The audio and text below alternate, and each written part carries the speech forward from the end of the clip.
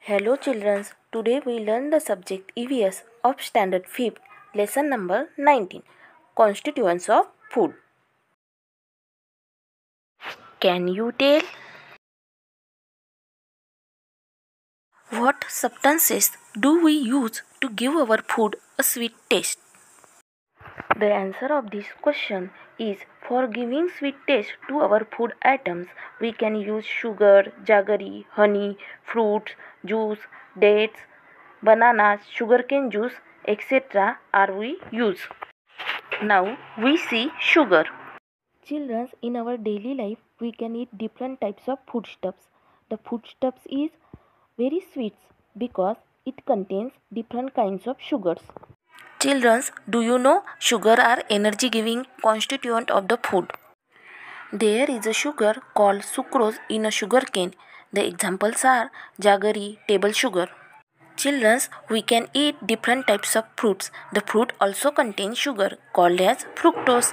Examples are mango, bananas. Let's see the topic fibers. For understand fiber, we can do the activity.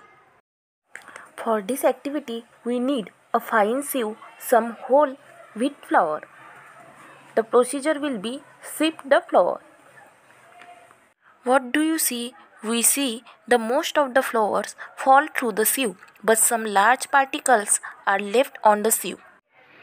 These particles are fine pieces of the skin or bran of the grain. Bran is a fibrous substances. In the process of digestion, fiber has a special function. Fibrous substances help the food to move forward in the alimentary canal at the right speed. The undigested food is of no use to the body. Fiber helps to form stool from this undigested food. Fiber is also called as roughage. Children, do you know fruits and vegetables, grains and pulses are also the source of fibers in a food. If our food does not contain enough fiber, it can lead to constipation. Children, we have to learn about the three types of substances present in our food, such as starch, sugar, and fiber. These substances are together called as carbohydrates.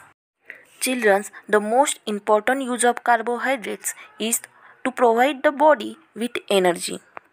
Today, we learn the topic sugars and fiber. Tomorrow, we will learn next topic. Thank you.